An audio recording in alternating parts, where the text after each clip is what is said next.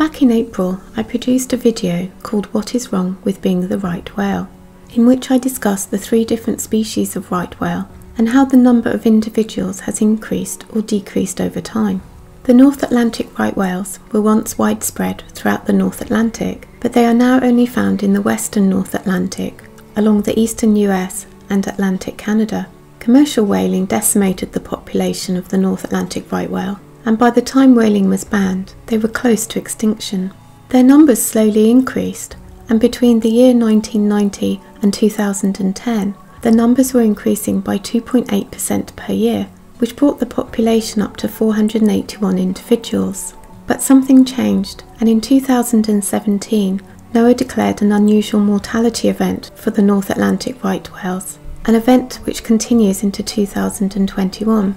There are now only an estimated 360 whales left. The current total of dead stranded whales is 34. The leading cause of death for most of the whales is entanglement or vessel strikes. Also, since 2017, 16 live free-swimming whales have been documented with serious injuries from entanglements or vessel strikes. A whale that has been determined to have a serious injury is unlikely to survive, and so the total number of right whales that have died in the unusual mortality event is 50. As well as this, researchers have recorded more deaths among adult females than adult males, and there are now only 90 breeding females left. It is thought that females, which undergo energetic stress from reproduction, may be more susceptible from dying from the chronic injuries caused by entanglement or vessel strikes. Females are also increasing the time interval between calves from 3 years to 6 to 10 years, which is also having an impact on population numbers. But there is some good news. During the 2021 calving season, 19 live calves have been recorded, which may not sound like very many, but in the previous 4 calving seasons, only 22 births were observed over the 4 years, which is less than 1/3 the previous average annual birth rate for right whales. And on the NOAA website, they have pictures of the mothers and calves, which is just so uplifting to see.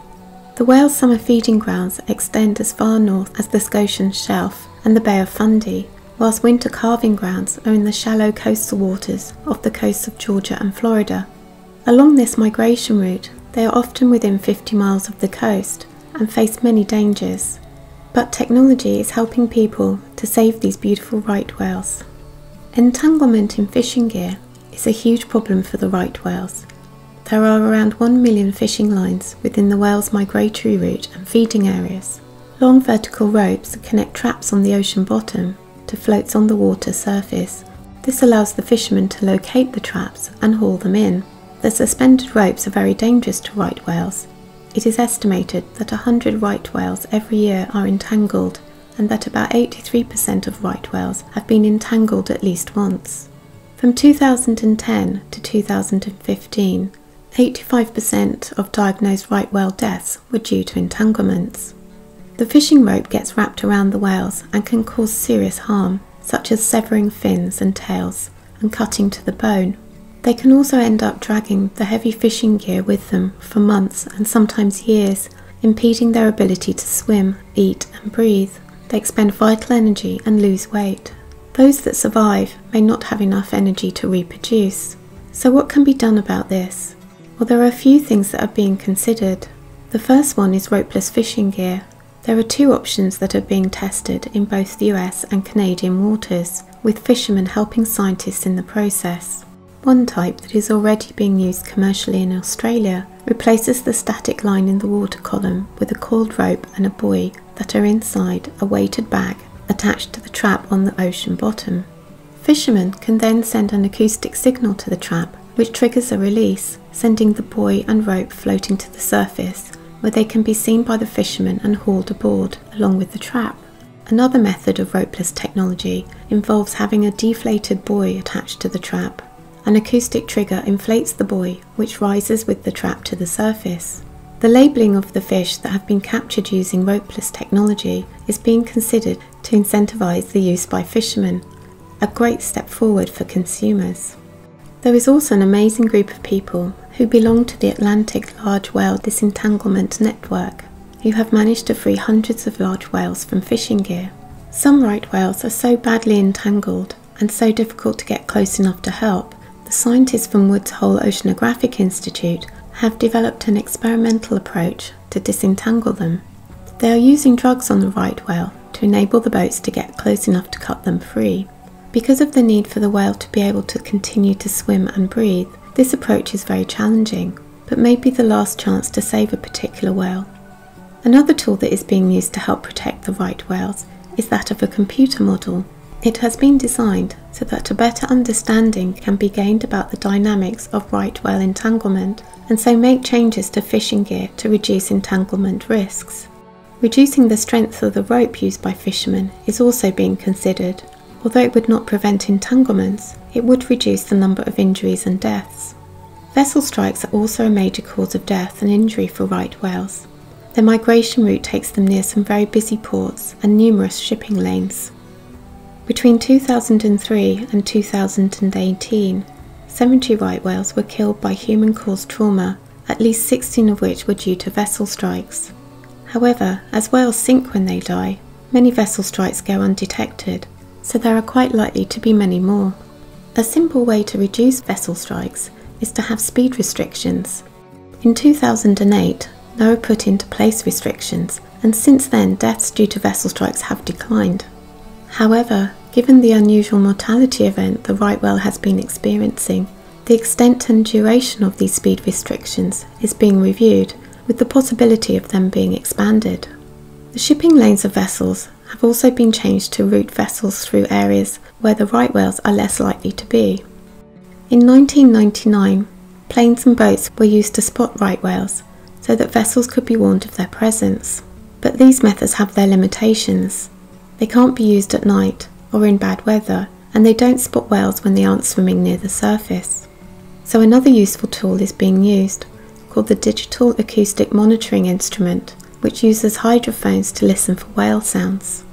Every 2 hours the data collected is transmitted via satellite back to a lab at Woods Hole Oceanographic Institute.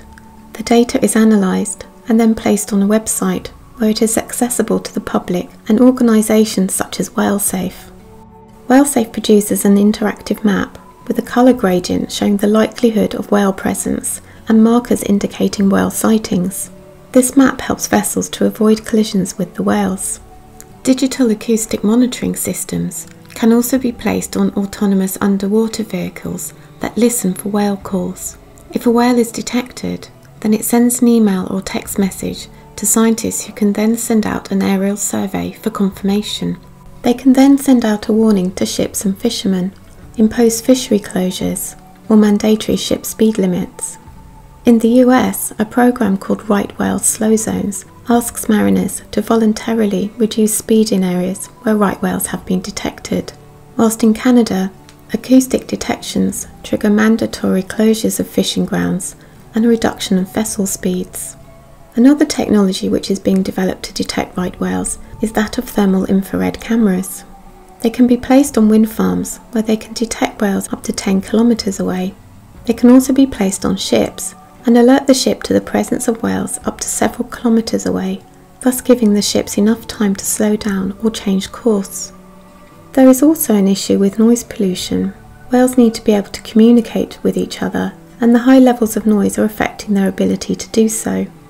A study has also shown that exposure to low-frequency vessel noise may be associated with chronic stress in whales, something that will impact on the recovery of the right whale.